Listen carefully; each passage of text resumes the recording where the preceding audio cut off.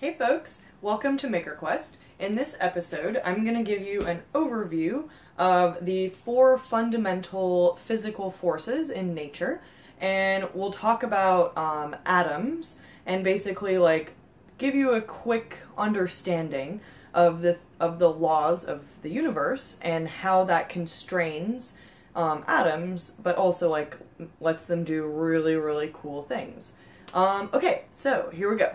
There are 4 fundamental forces. There are 3 atomic forces. Basically, that means there are 3 forces that govern the way that particles move, or atoms move. And then you have gravity, which is on big scales. So the atomic forces are really tiny scales. So they're really small in space and in time. So they happen very small distances, really quick, like faster than a computer can do calculations. And gravity is on the completely other end of the spectrum. So gravity happens over really big distances, over very long periods of time. But what I find really fascinating is that all of the forces kind of behave in very similar ways, even though they appear to be different things. And actually, the 3 atomic forces have effectively been combined into one force. So the outlier now is gravity, but assuming, humans keep studying science, we'll figure it out eventually.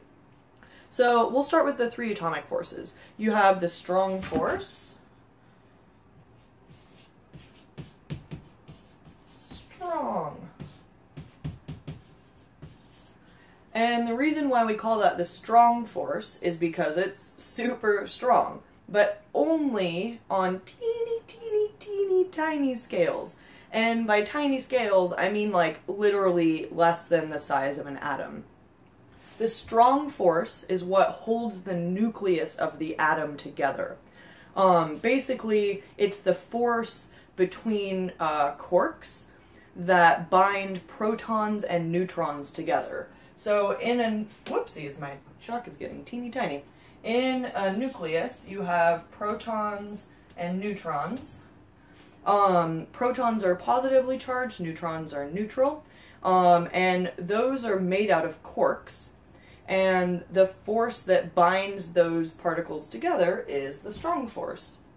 But as soon as you have a proton farther away from the atom, it's not really going to care about these. But if you get it close to one of these atomic particles, it'll be sucked in. Alright, so after the strong force, or strong nuclear force, you have the weak nuclear force. The weak force is responsible for particle decay.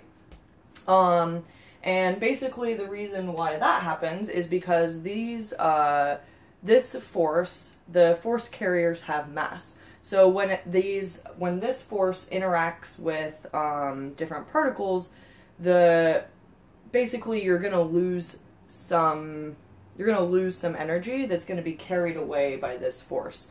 So the reason why particles decay is because of the weak nuclear force. And then after that, oh, and I should say, you probably figured this out, but it's called the weak force because it's weaker than the strong force. So the strong force happens on the teeniest of tiny scales. The weak force is slightly above that. And then you have the electromagnetic force. And so this is probably the one that we're most familiar with. So the electromagnetic force is what governs charges, as well as magnets. Effectively, they're different manifestations of the same thing. I'm going to talk about this one in more depth because I think that helps us to understand the other forces. So basically, for a really long time, scientists thought that magnetism and electricity were totally separate. And then some brilliant folks were like, oh, wait, a moving electric field or a moving electric charge creates a magnetic field and vice versa. Oh my gosh, so they're actually the same thing. So this was the first force that was thought to be different that was then merged together because scientists realized, like, oh, if we just do these experiments in different ways, we can see how these two things interact, and so really we can say that it's the same thing. And what has happened over the decades, almost, I guess, yeah, you could say a century now at this point, basically, it's been shown that the strong nuclear force and the weak nuclear force are different manifestations of the same thing. And then the tricky piece was showing that the weak nuclear force and the electromagnetic force were different manifestations of the same thing. And this is where the Higgs comes in. So basically what physicists do, what theoretical physicists do, is they use mathematics to try and describe the laws of physics in different ways. And so the theoretical physicists are on their chalkboards and pieces of paper and computers doing really complex calculations, trying to say, okay, we know that this is what reality looks like. Let me try and write some equations that match reality. And sometimes they get some really weird predictions. Sometimes those predictions are reasonable and sometimes are totally far-fetched. But basically, after the theoretical physicists come up with a proposal, they find an equation that fits reality, that makes some sense with the things that we know to be true. Then the experimental physicists come in and they're like, all right, here I am, I'm going to test your theory and see if it is actually true. Because you can't just have an equation and say, this is true. You must also provide evidence for that theory. So the experimentalists will spend, years, if not generations, working on different detectors and different experiments to try and confirm the predictions of the theoretical physicists. That's exactly what happened with the Higgs boson. I have a whole nother video on that, so I won't go into that in super detail. But basically, these three forces have been merged, this basically the merging is the standard model. You can't totally see it when I'm writing here, so I'll move a little bit. So, standard model. And the standard model is, you can kind of think about it like the periodic table of elements for particle physics. The standard model describes what happens on really, really small scales. So that's where quantum mechanics lives. Quantum mechanics, super interesting. I'll do another video on that because there's a million things to say about that. There's no way I could cover all of this in one video. But yeah, so the standard model describes atomic forces. And then you have gravity. Dun, dun, dun. So gravity is totally weird because gravity is kind of the outlier. And gravity is where Einstein comes in. So we'll just say relativity. General and special relativity. And so the standard model and relativity have held up for about the same amount of time.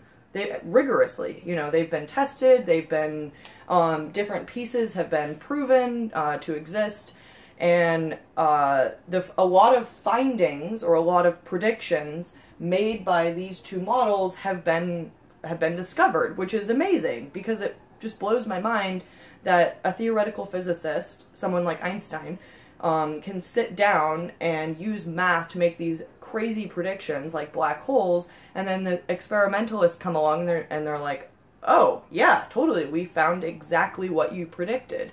That doesn't always happen, of course.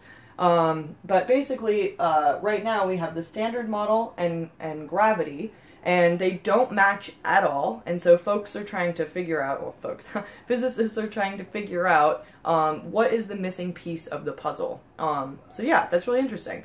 I think I'm going to leave it there for now because that was a decent amount of information. I will save the structure of atoms for the next video.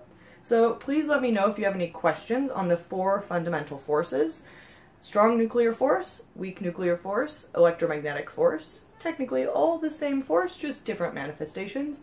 And then you have gravity. Dun dun dun! The universe is so magical and beautiful. Alright, I will see you next time, and of course, please let me know if you have any questions.